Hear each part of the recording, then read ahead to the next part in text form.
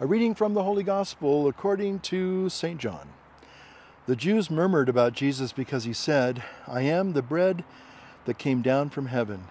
And they said, "Is this not Jesus, the son of Joseph? Do we not know his father and mother? Then how can he say, 'I have come down from heaven'?" And Jesus answered and said to them, "Stop murmuring among yourselves. No one can come to me unless the Father who sent me draw him. And I will raise him up on the last day. It is written in the prophets, they shall all be taught by God. Everyone who listens to my Father and learns from him comes to me. Not that anyone has seen the Father except the one who is from God. He has seen the Father. Amen, amen, I say to you, whoever believes has eternal life. I am the bread of life. Your ancestors ate the manna in the desert, but they died. This is the bread that comes down from heaven, so that one may eat it and not die. I am the living bread that came down from heaven.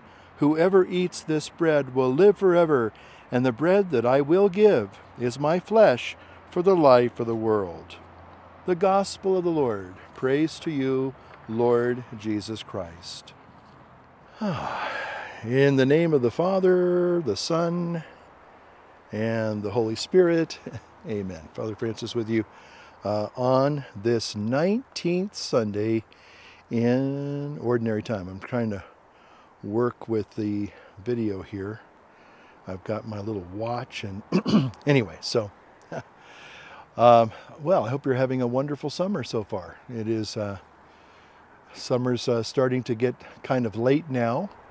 We're kind of in the home stretch, I guess that you would say, of the summer season.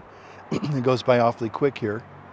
One of the things that I guess I like about summer is the wonderful array of fresh fruit that we are really blessed and privileged to have. And for me, I really enjoy a nice, crisp, cold slice of watermelon. Sometimes in the evenings, or after a nice dinner. I like a lot of the stone fruits, whether they're nectarines or peaches or apricots. They're just beautiful. Plums, and just a lot of beautiful, ripe, delicious fruit. Now, you're probably wondering, well, where are we going with this? With talking about food? Well, our fruit in particular, and we recognize that. That a lot of us, the old saying is, you are what you eat. And again, I'm not here to make a video about nutrition and health, but yet there is kind of a spiritual correlation. Because today we hear Jesus talking about he is the bread of life. And again, we need to maybe look at that probably in a little bit more of a literal understanding than just a figurative understanding. The bread of life. So the readings today are kind of replete with a lot of references to food and nourishment, and how we gain health and well-being and peace of heart and mind when we are, if you will, living off the good things that God longs to give us. We find in our first reading today that Elijah is I'm going to try and play with this just a little bit here, see how this works. Elijah is kind of in a very interesting and precarious situation. He's overwhelmed with fear, and essentially he's running away. He's really being challenged at his upper limits. The old saying, being raised to the level of your incompetence, if you will. And I think most of us have probably been there at one time or another. At least you felt like, this is way beyond me. Way beyond, as we used to say in the military, my pay grade. It's like, ugh. And yet, sometimes that's how God gets us to grow beyond some of our own limitations. A lot of times we do put limits on ourselves. And until we're really, really challenged, we never realize what we are fully capable of doing. But in order to do those good things, to kind of rise above in the middle of a crisis, you have to be fortified. You have to be nourished. And that's why good food, good, healthy food is so important to us. Now, I don't know about you, but I know I can speak for my own self that, in my earlier years in my life, I unfortunately, and still from time to time, used to really be a fast food junkie. Now I'm very glad to say that up here in Lake Tahoe, we don't have a plethora of fast food restaurants. Now they have some in Truckee, and that's like 20 miles away. But so if you get a Big Mac attack, you really have to be pretty dedicated to the Golden Arches to satisfy that habit. If you were like me, and I am, and had that habit, that fast food habit. So I've noticed that I've naturally lost 10 pounds being here, just by not eating, fast food on a regular basis.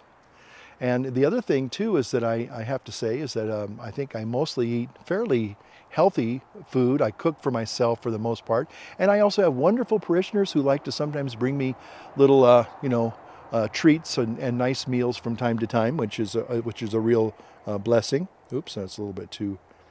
There we go. And so, but mostly they make homemade food, which is, nutritious and good.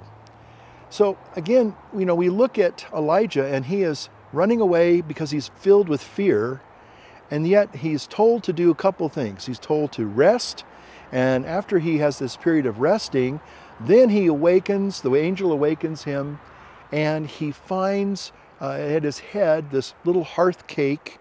Maybe it's a little piece of cornbread, homemade cornbread, or maybe it's, something nourishing and some nice, fresh, crystal clear, cool water.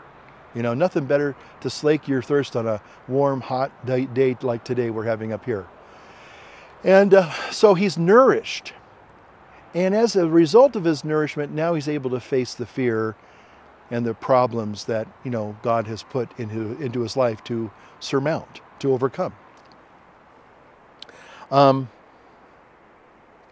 So there we go. So, so today, Jesus tells them that he is the bread of life. But here's the problem, is that they have a cold heart, And we're told in the second reading that, we are encouraged to cast off things like anger and fury and, harsh speech, I think it is, and quarreling and angry outbursts and being just basically angry at the world, And we have so many people in our society today that feed upon a diet of outrage. This is one of the reasons why you probably hear me from time to time. I'm very critical of the quote-unquote social justice movement, because social justice, unfortunately, is like picking at a scab. It never heals, because they're always blaming and finding fault with people instead of trying to bring peace and healing and reconciliation to the situation. It's always blaming somebody else for somebody else's problems. I just want to say this as kind of a little bit of an aside. All of us, to some extent, have had people, we've had either people or situations or both who have set us back, have hurt us, wounded us, wronged us, whatever it is. And I certainly, and I'm not here to, strip off my sleeves and show you my scars, but we all have had people and situations and maybe institutions or whatever have let us down, and maybe have injured us, or maybe have discriminated against us. Okay, it's not fun, but you have a choice. You can wallow in that and make that a nice exercise in self-pity, or you can stand up, brush yourself off, and move forward. You don't have to let that define you. You don't have to let it even be a part of your life. You can choose, believe it or not, you can choose to be a victim or a victor.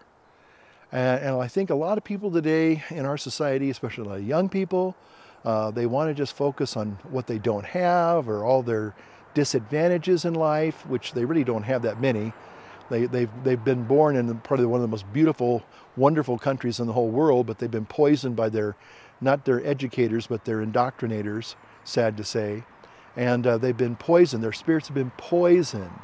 You know, they have not been given nourishing history, and they have not been taught with nourishing things about life and about our country and about, you know, good citizenship. You know, they haven't been nourished with those kinds of wonderful, edifying things. They've been poisoned with a lot of hate and anger and discontent. And this is what we see with Jesus, is that, you know, the people that he's trying to minister to, they take offense at him basically, and they say, how can you, you know, be telling us that you're from heaven, you're the bread of life? And as a result, you know, they're feeding on, you know, malice and animus. Okay, that's not a very good diet. And instead of choosing to taste and see how good the Lord is, they're basically flatly refusing, and they're basically telling Jesus, hey, go away. We don't want what you have. We don't want you. So the question might maybe be raised, is, you know, how do we nourish ourselves, you know, on Jesus, the bread of life? And it's very simple. One of those is just daily prayer. You know, just when you wake up in the morning, you know, say, Lord, thank you for another day of life. Maybe if you're interested, you can find a little subscription to Magnificat, which has the morning prayer and the evening prayer, as well as the readings for the daily Mass. So, you know, again, spending time in prayer, being grateful. Just being grateful, I think, goes an awful long way. I think just having an attitude of gratitude, you'll be surprised if you can stop and look and be grateful for the things that you have, as opposed to the things that you don't have. If you try to be helpful to others instead of blaming others, boy, that's a really great lesson to learn. And then the other thing is, you know, learning, spending some time in reading the scriptures. You know, there's Catholics are now kind of, I wouldn't say they're discovering the Bible, but they're kind of, you know, realizing that Bible reading is a very beneficial thing. I think I said something about that in one of my last videos. And then the other thing is, you know, being just practicing, you know, receiving in prayer, you know, learning in Scripture, receiving in prayer, and then putting into practice what you've learned and received. This little cycle of life, that's how you taste and see the goodness of the Lord. So all I can tell you is that as I just stand here today on this 19th Sunday in Ordinary Time, that, you know, summer's upon us, and there's just a plethora, a cornucopia of wonderful things to taste and see. But make sure that what you're taking in is truly not just satisfying you, but is nourishing you in your mind, body, soul, and spirit. Well, I hope you got something out of that today. May God bless you today and every day, Father, Son, and Holy Ghost. Amen.